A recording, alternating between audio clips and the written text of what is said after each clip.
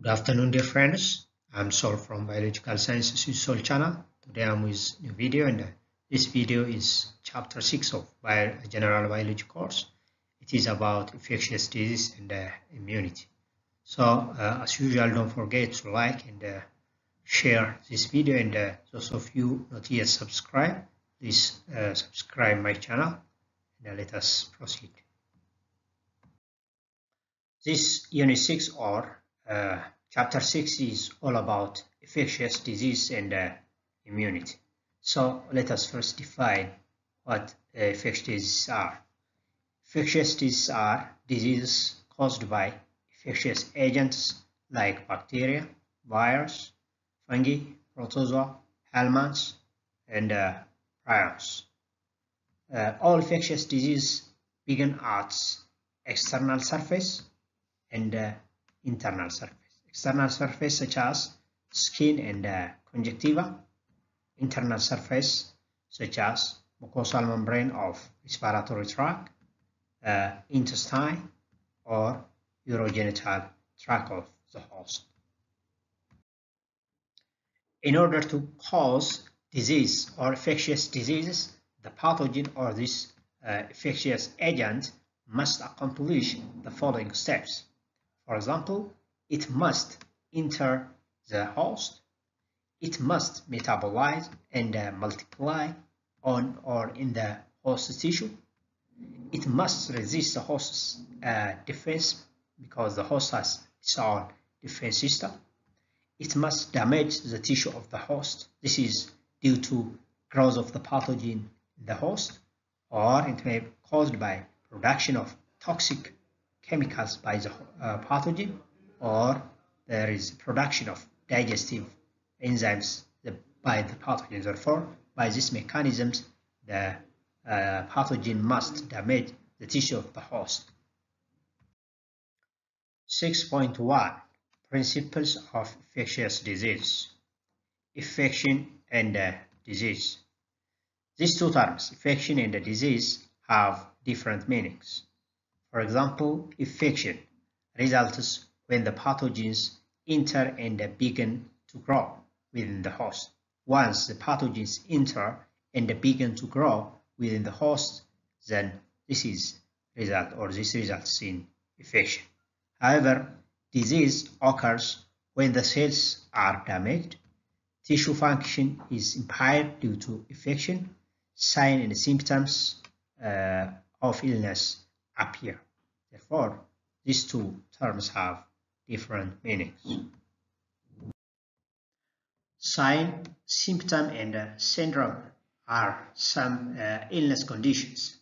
For example, this symptom is a change in body function that is felt by the patient as a result of disease. It is subjective because the patient himself feels his change in body function. Whereas this sign is a change in body function that can be measured or observed as a result of disease. It is objective.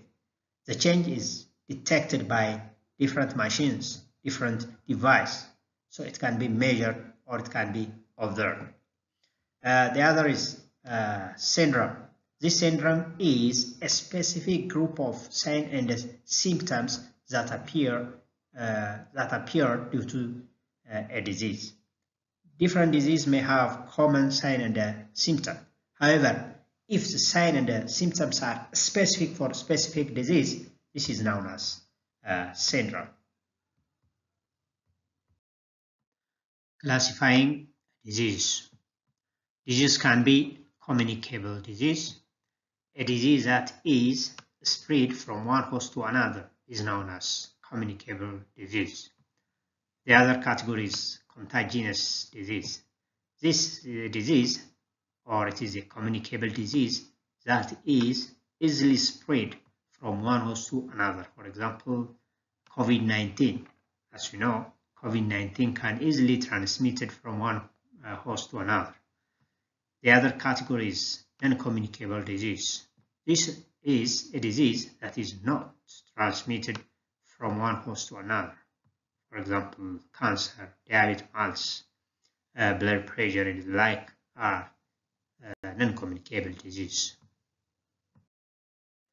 Classifying infectious diseases by occurrence of disease. So the first is incidence.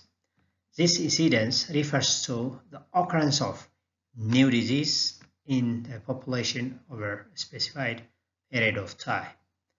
The other classification is prevalence. This prevalence is portion of a particular population found to be affected by disease at a specific time. This prevalence is equal to number of people in a sample with the disease divided by total number of people or individuals in the sample. So prevalence means it is a ratio of a number of people or individual in the sample with the disease to a total number of people or individuals in the sample. The other is sporadic disease. This sporadic disease is disease that occurs occasionally or irregularly in a population.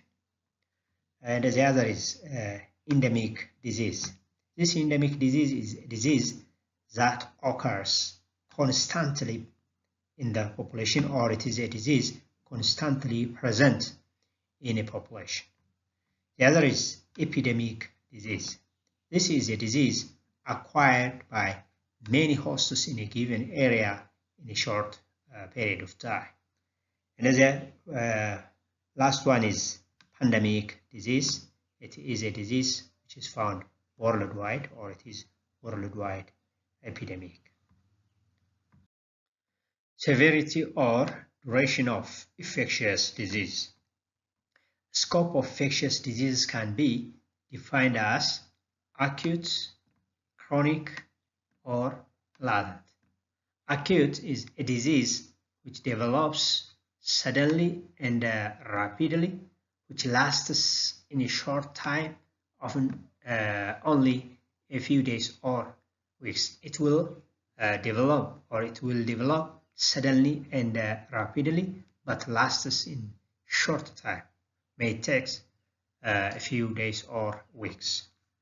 Chronic is a disease which develops gradually and slowly, but lasts longer time. Latent is a disease with a period of no symptom when the causative agent is inactive. An infection of infectious diseases can be local infection or systemic infection. In local infection, pathogens are limited to a small area of the body. That means a particular area of the body can be affected by pathogens in local infection.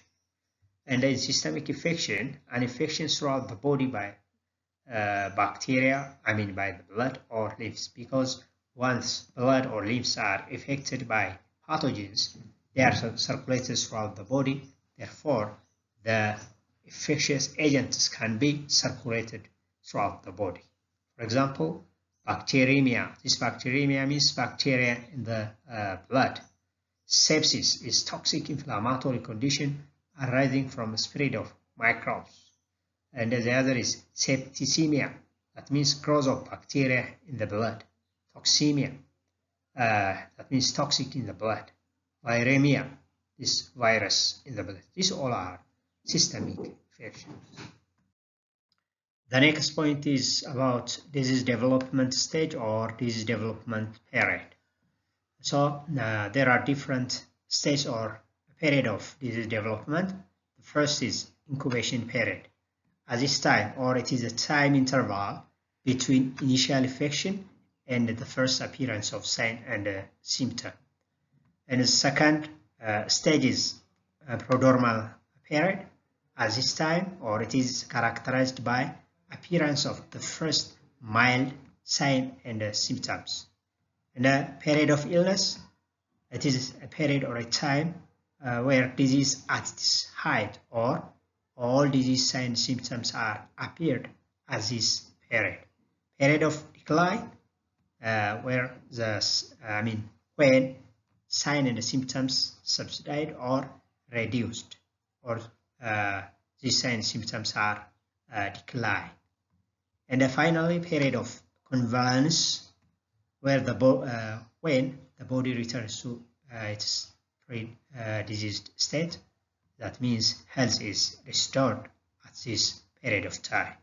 Or you can see in this figure, this is incubation period, when the time interval, that means the time interval between initial infection and the first appearance of sign symptom. And this one is a prodromal period, which is characterized by appearance of the first mild sign symptom. This is a period of illness. It is the time or a period where a disease is at its height, or all disease signs symptoms are appear. And this one is a period of decline. It is a time when the sign symptoms are subsided or reduced or decline. And finally, period of convalescence. That means the body returns to its pre-diseased state, or the health is restored at this period of time. Pathogenicity. What is the meaning of pathogenicity? This pathogenicity is the capacity of an organism to cause disease. So microorganisms can be classified based on their pathogenicity, means based on their capacity of causing disease into different groups. For example, the first group is primary pathogen. This is microbe or virus that causes disease in healthy individuals. If the first time healthy individuals are affected by microbes or virus, these agents can be primary pathogens. Second category, opportunistic pathogen or opportunists. This is pathogens that causes disease when the body defense mechanism is compromised or weakened. For example, pneumonia occurs when HIV/AIDS weaken the immune system. Normal flora or normal microbiota are microbes that are found on the body surface, and some can cause disease if the immunity compromised. Otherwise, normal flora are normal. They do not cause disease. If our immune system is compromised, some of them may cause disease. The next point is about the spread of infection. Spread of infection, that means infection can be spread even by living organisms, or it can be spread by non-living things too. So in general, those things that spread these infectious agents are known as reservoir infection. So human can be reservoir infection. So for example, sick or ill people can be reservoir infection. Carriers, one who are born disease-causing organisms in their body without manifest any symptoms of illness, can spread these infectious agents. Latent infectious carriers, that means people or individuals who are during incubation period, or who are at convalescent period. These all can be reservoir infections that can spread these infectious agents. The other is zoonosis. The zoonosis is or are diseases that affect wild and domestic animals and can be transmitted to human. So wild and domestic animals can be reservoir infections of these infectious diseases, and the disease that affects these animals is known as zoonosis. So it can be transmitted to human either by direct contact with the animal or with soil waste, or by eating or drinking these animal products, or it can be transmitted by blood-sucking arthropods. And the other reservoir infections are non-reservoir infections, which are contaminated soil, contaminated water, and contaminated food can be reservoir infections of diseases, because these materials can be carrier of these infectious agents, and can be transmit these agents to human. Thank you once again for watching, and I will come back soon with another video. See you.